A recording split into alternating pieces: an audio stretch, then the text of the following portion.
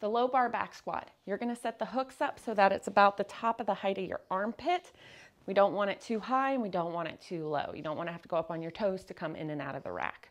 So the way it's going to get on your back, it's going to go lower on your back than you think. It's not going to sit on top of your shoulders. It's going to go back below that spine of your scapula, that bone on your back. We're going to put the whole hand on top of the bar. That includes your thumb. And you're going to put the bar in this bottom part of your palm so the fingers come down and over it. Our goal is to keep the wrist flat. So where your hands go is relative to your own shoulder mobility. Most people are probably going to start about a thumb's width out from that knurling mark, but you may go wider and you may go more narrow. Basically, if it's comfortable, it's probably not close enough.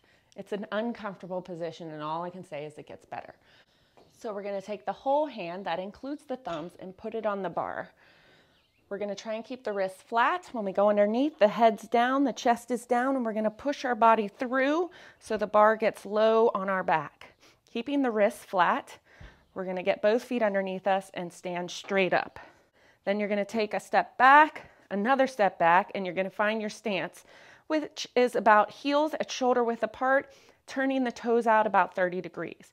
Now, keeping your eyes down, maybe about 4 or 5 feet in front of you on the ground, you're going to take a big breath, hold it, and you're going to reach your hips back as you bend the knees to squat, and then come back up. There's no pausing at the bottom. We're just coming down and coming back up, focusing on reaching the hips back as the knees bend and back up. Thinking about your knees going over your toes, shoving them out and keeping them out on the way up.